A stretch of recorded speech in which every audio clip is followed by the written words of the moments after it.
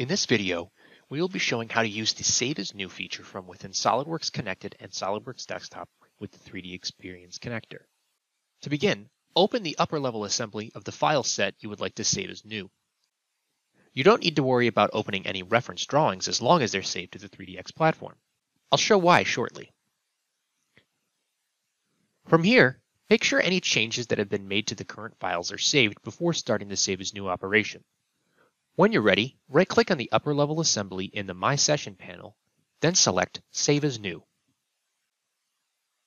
Once selected, a small dialog will appear allowing you to change the title of the new assembly file to be created. When working with larger, more complex assembly structures, there may be times when you need to also save internal components and drawings as new files.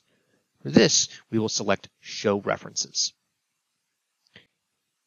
In order to keep the parts, drawings, and assemblies properly referenced in the new set of files, the Save as New feature allows you to select which will be saved as new or reused.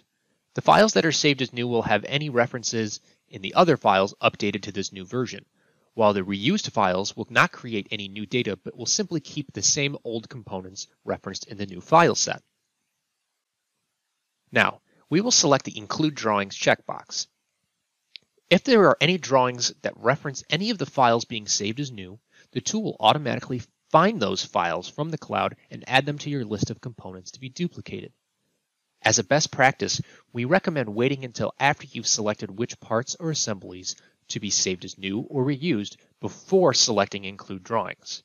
This will save the step of selecting only the drawings for parts you want to create new versions of.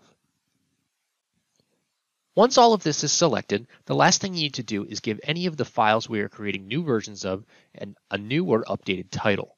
You have the option to add a prefix or suffix from the icons at the top by simply selecting the titles you want to add them to and hitting Apply.